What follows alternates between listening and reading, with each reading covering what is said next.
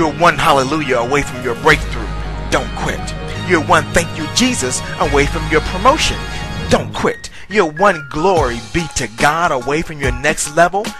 Don't quit. You're one bless your holy name away from God simply blowing your mind. Don't quit. Good morning and welcome back to your spiritual sports segment on Rhema Gospel Radio. Better than when you heard it last week. I'm CJ. Here we go.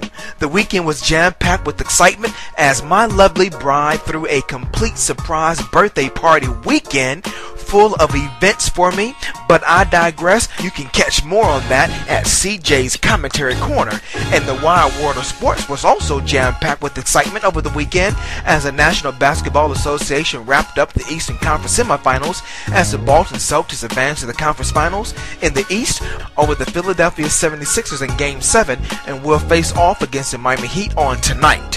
However, I digress as the Western Conference Finals kicked off as the San Antonio Spurs battled the Oklahoma City Thunder, and the Spurs was able to hold on to notch the victory to claim the first game in the series as Manu Ginobili poured in 26 points and Tim Duncan grabbed 10 rebounds. The Queens of the B-Ball hardcourt had two games in action as the Indiana Fever pummeled the Atlanta Dream 78-62 as Tamika Catchings had a double-double with 25 points and 12 rebounds.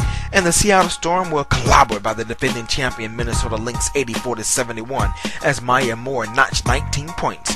The American League had 7 games on the diamond yesterday as the Tampa Bay Rays got past the Boston Red Sox 4-3 with the home run from Sean Rodriguez. The Kansas City Royals outswung the Baltimore Orioles 4-2 as Billy Butler belted his 11th homer. The Cleveland Indians were annihilated by the Chicago White Sox 12-6 as the Sox swept the series. The Detroit Tigers knocked off the Minnesota Twins 4-3 as Miguel Cabrera's 2-run homer sealed the deal, while the Toronto Blue Jays were outmuscled by the Texas Rangers 12-6 when Ron's second inning proved to be the game changer.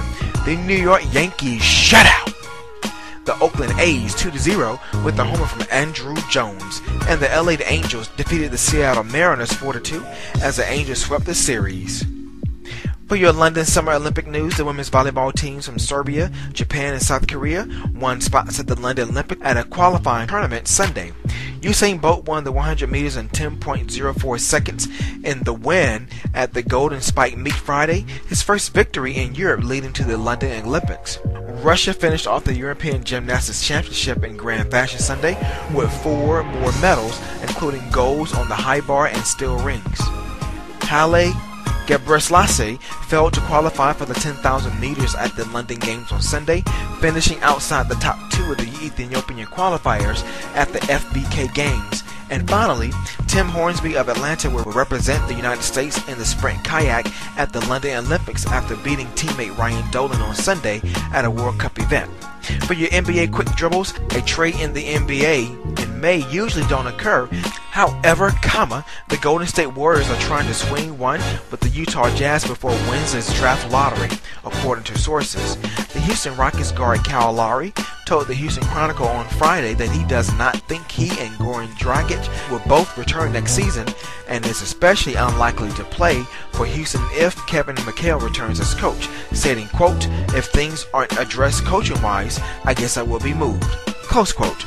The New York Knicks has given Coach Mike Woodson the permanent coaching title with a deal that includes 2 guaranteed years and a 3rd-year option worth approximately $4 million per season, according to Stephen A. Smith. And finally, J.R. Smith of the New York Knicks was arrested on a bench warrant for not having a valid driver's license in South Beach. To have your company sponsor a sports segment, please email me at CJSports, that's CEEJAY, sports@gmail.com for more information.